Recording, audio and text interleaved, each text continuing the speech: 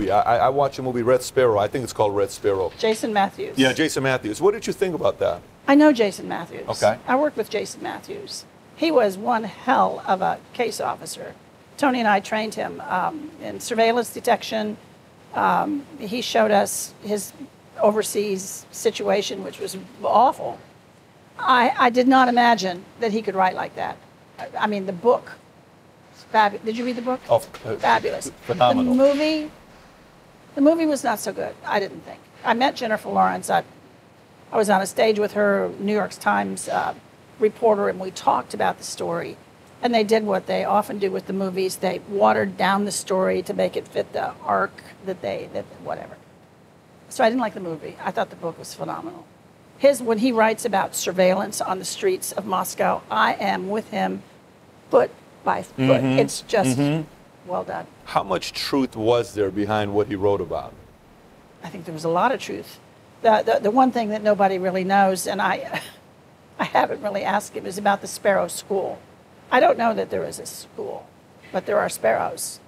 Our people and a lot of innocent Americans go over there and bump into them, these women who are schooled in seduction, and here they come.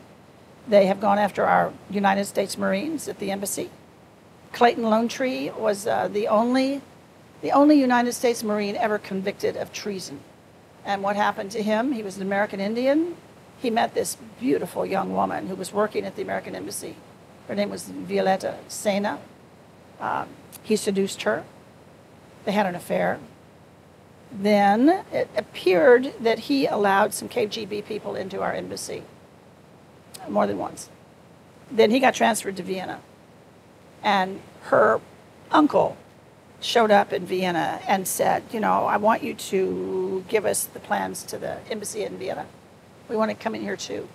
So he went to our chief of station and confessed, and he went to prison. He was there for 8 years in jail. That's what a swallow, the kind of pandemonium that can come out of one of those cases. Red Sparrow is the book name of the book, but it was called Swallow, I think, based on what so.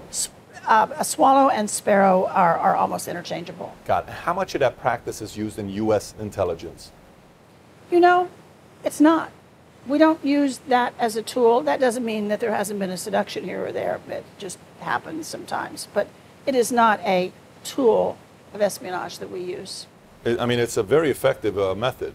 Very effective, because men, if you want to seduce men, they like good food and they like good sex. So yes, they do. And there are old stories, and maybe there are some new stories.